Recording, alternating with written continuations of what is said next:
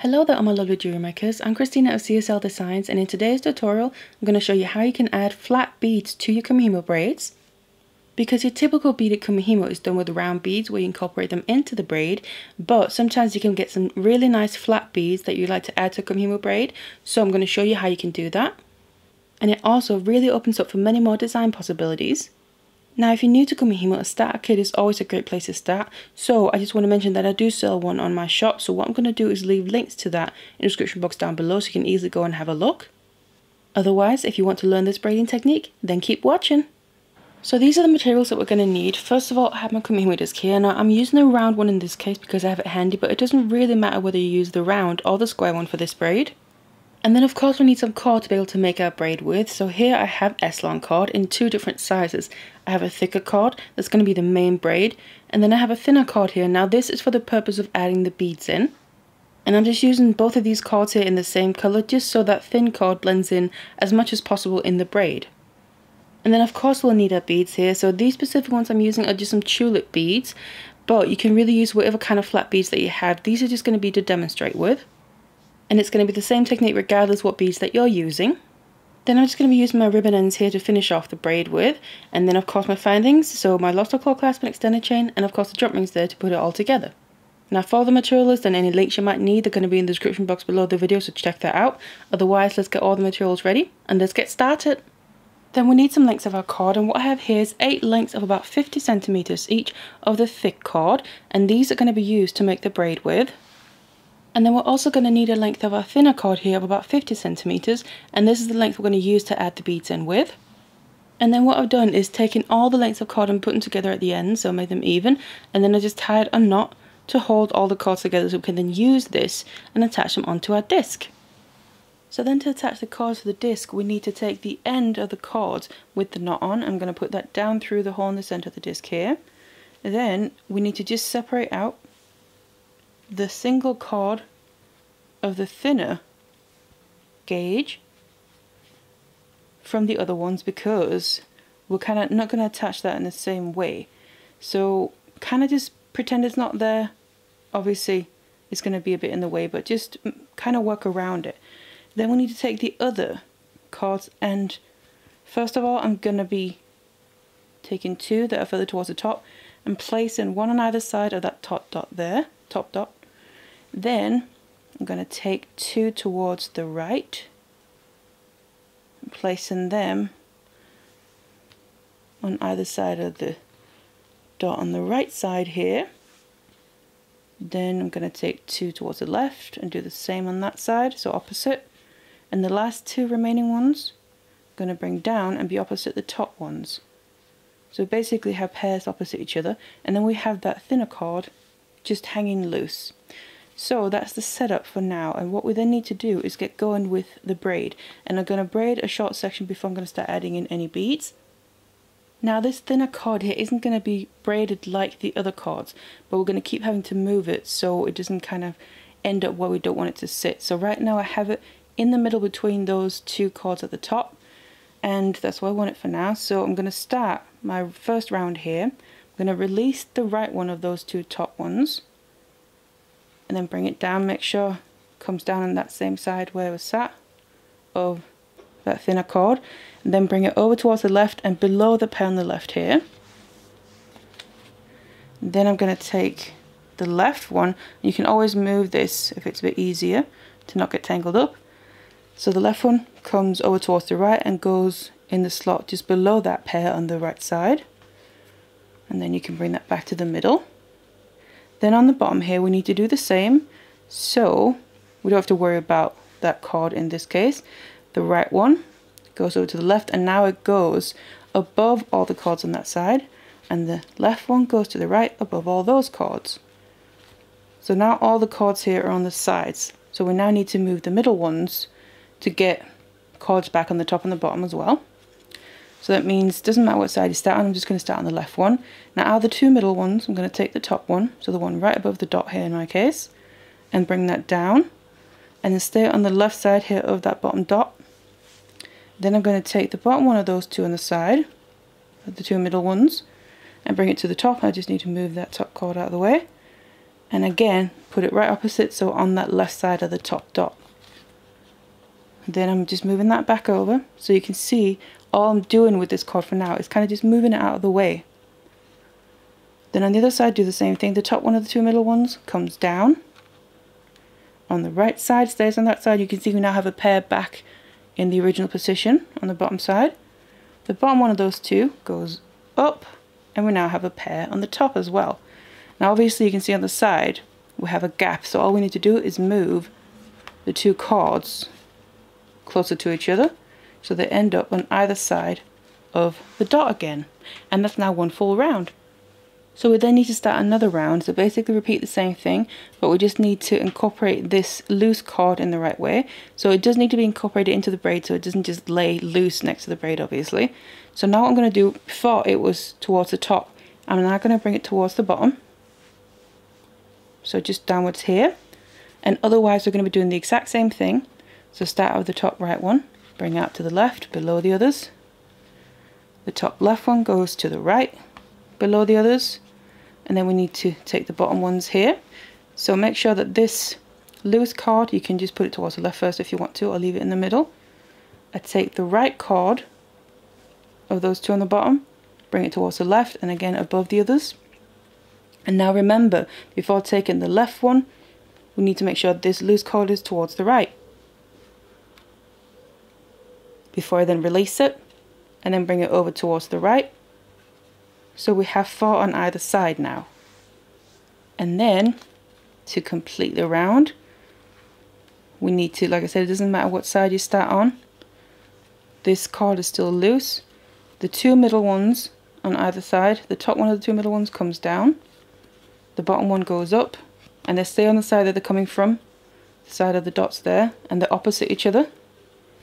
And then if you need to move that loose cord out of the way, the top one of the two middle ones comes down, so we have a pair back on the bottom, and the bottom one goes up. And then we just need to close up the gaps between the cords on the side. And then we have the cords back in the original position again.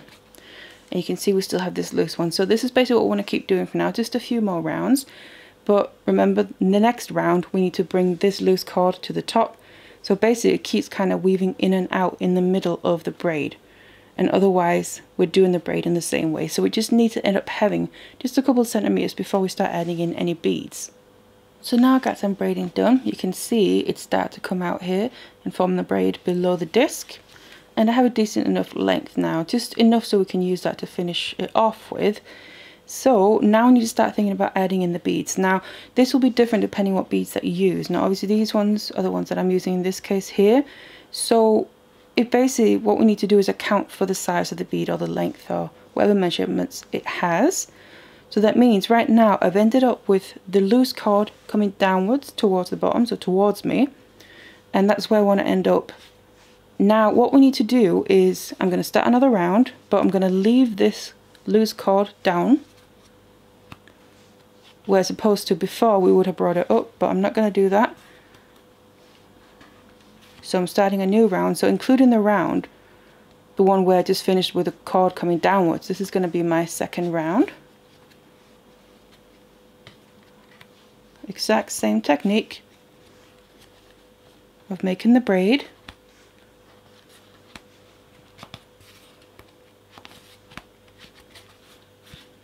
On the side, do the other side, make sure to move this cord out of the way whenever I need to. Close up the gap, and then we have the cords back in the original position. So that was one full round again.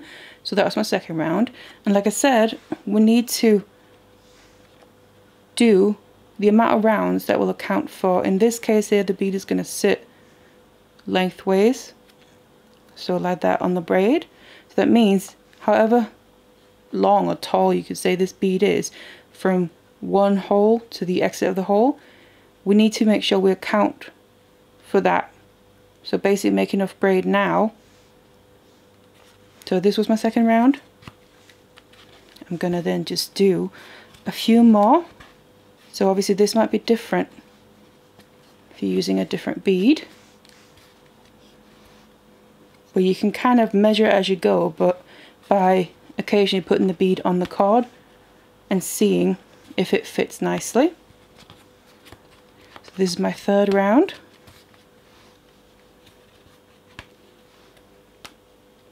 Making sure I move that card.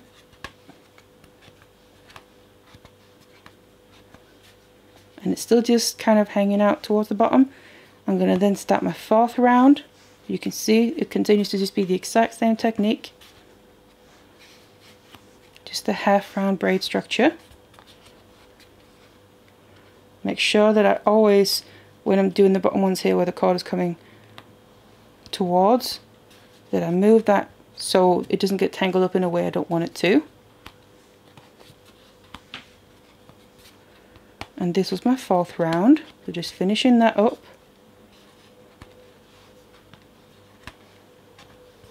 Close up the gap. And then what I'm going to do is take my cord here. Now I know this should be the right amount of rounds for this bead, but what you then could do if you need to measure it, figure it out, is grab the end of this loose cord and put your bead on the cord. If I can get it through. There we go. And then bring it all the way down, and then it's going to end up sitting. Obviously it's going to get pushed all the way down to where this cord is coming out from the braid. And it's going to then end up sitting with the flat side towards the braid. And I can see that basically the end of the bead, where the cord is coming out from the hole, is as flush as it possibly can be, really, to the end of the braid for now. So this is the right amount of rounds of braid to basically be behind this bead, which means I'm then going to add my bead here, and now need to move this loose cord upwards to then capture it in place again, so it goes back to weaving in and out of the braid like that. We just basically had a little section now where we made the gap longer to account for the bead. So that means the top left one, still the same braid structure. What you then can do is, I find that helpful, especially when adding the bead, is just add this cord just temporarily into that slot to hold it taut and out of the way. But otherwise, do the exact same braid structure with the remaining cords.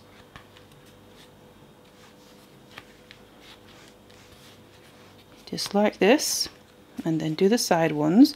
And you will notice that it's going to appear to be a bit loose, but obviously for now we only have that cord going through the braid the ones after the bead. And then doing the other side. And then as I bring this up, you can just remove that cord from that slot just to make sure to get it correctly positioned. And then what you'll notice is that you can tighten this up by pulling at it. It'll tighten up the bead against the braid. And then we've finished that round off. I'm going to immediately then bring it down because I want just a little bit of space between my beads. And we need to add the bead on this side again, so we need to add the bead when this cord comes downwards. So I'm just bringing it down, making sure I pulled it a bit tight so the bead is tight against the braid. And then we just start another round, making sure I then capture the cord coming downwards. So just complete this round. And then once I've done that, because I want my beads to sit fairly close, I just want a small gap between them, I already want my next bead in this position here. So that means my cord is coming downwards, the loose one.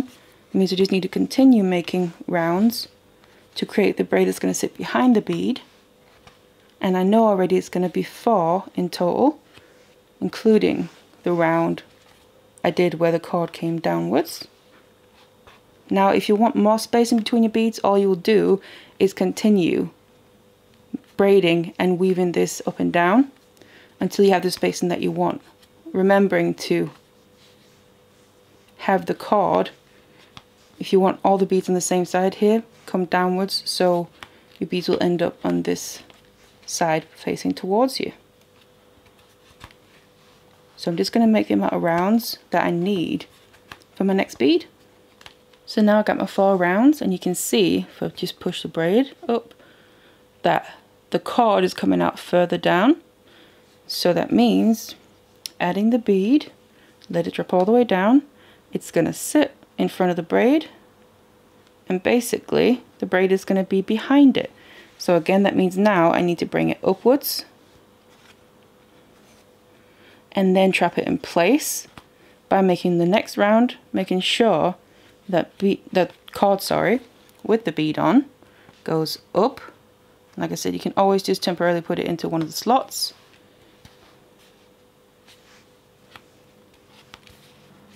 Complete this round, which will then fasten it in place.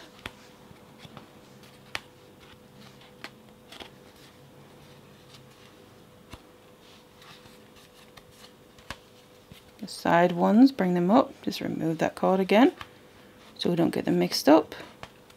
And then we have the other bead attached, and you can see it does appear to be a bit loose, and that doesn't matter because we can literally just pull at the cord and that will tighten it up nicely. So there we go. Now we just need to do the next round where we'll bring it down straight away, so it's weaving in and out of the braid, and you literally just continue like this. So like I said, it's all about what beads that you're using, however many rounds you need to do to make the braid behind your bead, and also have how much space you want between your beads as well. It's completely up to you, but this is the basic technique. So you just want to do this for the length that you want. So now you've added in all the beads that you want to, all that's left to do is make a little section again on this end, just with the braid, so obviously not adding beads in, just again so we have that to finish off. And that means I also want to remember that every time I do a new round, I want to move my loose cord here and incorporate it into the braid. So previously it ended up facing downwards, so I'm going to now bring it up, and you can always place it into that slot temporarily that I just freed up while moving the other cords. And again, you just want to do some rounds so we end up with that short length, just like on the other end. So once you finish braiding here, all we need to do is I like to grab onto the end of the braid from below the disc, keep hold of it, and then you can just release all the cords from the disc, and obviously remove the disc here, and then I just tie a knot with all these cords here to be able to obviously let go of it without it coming undone. Just get that knot right down to the very end of the braid, and then I have my braid complete. And this is then what it looks like. So you can see we really get that effect of the beads just basically laying on top of the braid, almost floating on top of it, and you don't really see the cord. Obviously in this case I chose the same color, so that really helps with that. You don't notice it at all really, so it looks like they're just floating on the braid. But we have that braid as the background to carry the beads, and obviously that's going to make it nice and comfortable to wear as well if you want to make it a bracelet or whatever you want to do with it. So that's how you want to add flat beads to a Kumihimo braid. And of course all that's left to do with this one is finish off the ends of the braid, so I do have a separate tutorial that shows how to do that if you want to check that out. So then just to show you an alternative that you can do as well, in this case here I've still got my 8 lengths of regular cord, and then I've got the 2 lengths of the thinner cord instead of just 1, just because I want this design to look a little bit different, so you could achieve different looks obviously and play around with the basic technique. So what I've done in this case is the 2 thinner lengths of cord, I have one going upwards and one coming downwards. So what I'm going to do throughout this is always make sure that they're opposite each other, and then otherwise the braid structure is the same. So I'm just removing the top right one, and in this case especially because there's 2, it can be handy just to use the slots temporarily for the thinner cords as well, just so they don't kind of flop back and forth and get a little bit tangled up where we don't want them to be. So like that, and then the bottom one, and again you can just put that thinner one in, so you can see the same braid structure, and then just bring the side ones down and up to basically get the cords back in the original position. And now of course we have to then just undo or take the thinner cords out of those slots, the top one as well, before we can then put these in. And then we just close up the gap, and then we have the thin cord at the top coming out and the thin cord at the bottom. But again, obviously I'm just going to make a length here of just braid. So that's why we need to swap the thin cords every single time we do a new round. But this time obviously we need to do both. So I'm taking the top one down and the bottom one goes up. So they basically just swap directions now, cross over. And otherwise you just start a new round.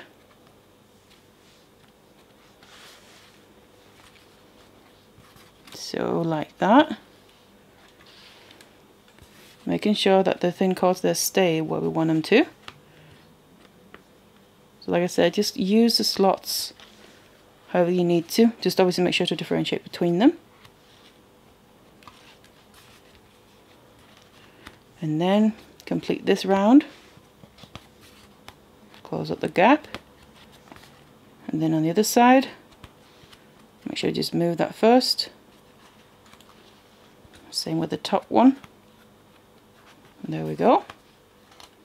And close up that gap. And we still then have the thin cords, one coming out towards the top and one coming out towards the bottom. And before I start the next round, because I'm still just making a length of braid, I want to just flip them over again, so swap places or swap directions. And then you just start a new round. So you want to do this until you have that length of braid first of all. Then I have that length of braid ready. Then what I want to do is obviously get to the point where I want to add beads in now. Now that's what I'm going to be doing here, but remember in the previous one, we need to make a section of the braid first. It's going to kind of lay behind the bead. So we just want to keep making our rounds, but instead of now flipping or swapping places with the thinner cords, I'm just going to leave them where they are and work around them. And then obviously we need to make the amount of rounds to fit the length of braid that's going to be behind the bead. So now I made the rounds that I need here. In this case for this bead, I've ended up with 5 rounds, but obviously it's just to show you what you can do as well. So I've added my bead onto that loose length of cord, the thinner cord, the front one. So I'm still only going to be adding beads on one side, and I've added it in the direction that I want because obviously there's this triangle bead. And then I drop that down. And before we start the next round, I then need to swap the loose thinner cords there. So just like the other times, now we want to swap them around, and then we want to start a new round. And again, it can be helpful just using the slots temporarily.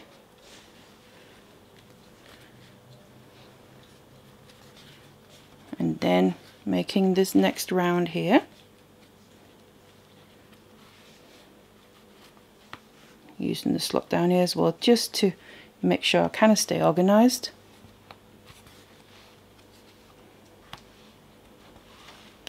Like that. And then just complete this round.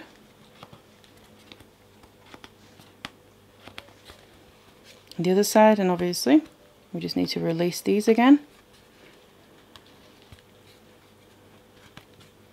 Bring that up and close up the gap. And then we kind of lock the bead in place now with having the cords swapped direction there. Those thinner ones that are pointing up and down. And again, you can just pull out to make sure the bead is nice and tight so there's nothing loose there or anything. Now what I want to do, because of the design that I want on this, because I want these triangle beads to end up being a bit like a bow against each other, I want to straight away add in another bead so I don't have a gap between all the beads, which means instead of just swapping them straight away to kind of create more space, what I'm going to do is just make more rounds. So I now need to make the same amount of rounds that I just did behind that bead straight away, instead of, like I said, creating space between them. So I'm just going to do that. So I have my 5 rounds of braid again. You can see that behind where my thin cord is coming out further down. And then I want to add the next bead. And this one I've then put on in the opposite direction. So for my triangle beads, I have the point going downwards, whereas before I had the point facing upwards. Then I'm going to let that drop down. And then we need to swap the cords to obviously fasten this in place. So those thinner cords, swap them with each other again. And then all we do is make the next round where we trap them in place. So again, use the slots and simply then keep braiding. And also just in the bottom here.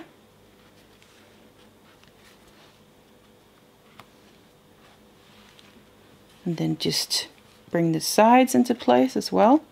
Bring that down and then bring that up. Close up the gap.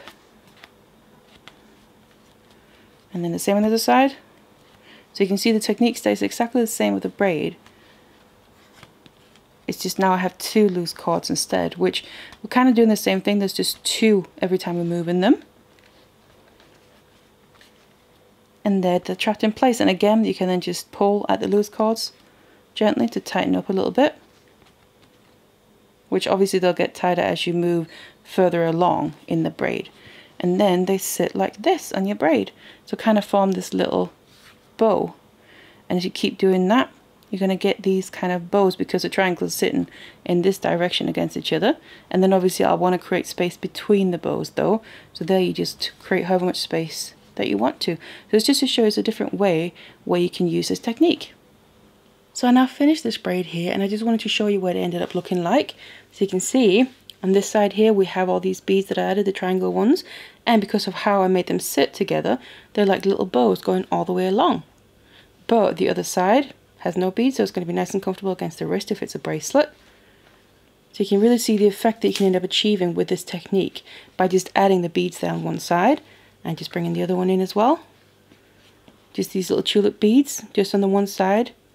So you're able to add flat beads to your Kumihimo braids and just using the braid basically as a background for them. So this tutorial was really just to show you the technique of how you can add flat beads to Kumihimo braids, which will really open up so many more design possibilities.